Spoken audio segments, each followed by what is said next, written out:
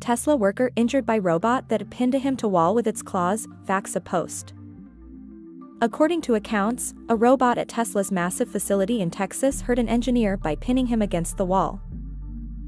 The 2021 event was discovered by way of an injury log submitted to regulatory bodies. Robotics was identified as the cause object, and laceration, cut, open wound, as the kind of harm. Two witnesses told U.S. technology website The Information that the guy was dragged through blood from his arm and back by the robot that pushed its claws into his torso. One witness described the engineer as leaving a trail of blood behind him as he plummeted down a chute used to gather scrap metal after another worker pressed the emergency stop button, freeing him from the robot's hold. According to The Information, the event occurred when the engineer was configuring the robot's control software to cut aluminum automobile parts.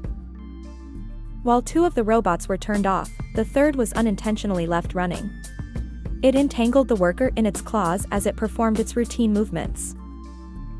The Information claims that in 2022, nearly 1 in 21 employees at Tesla's Giga Texas production suffered an injury at work, compared to the industry average of 1 in 30.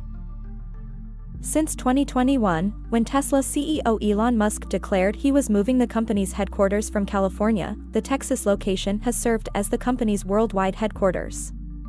Musk relocated to Texas in 2020, and his rocket business, SpaceX, also has a launch pad near the southernmost point of the state.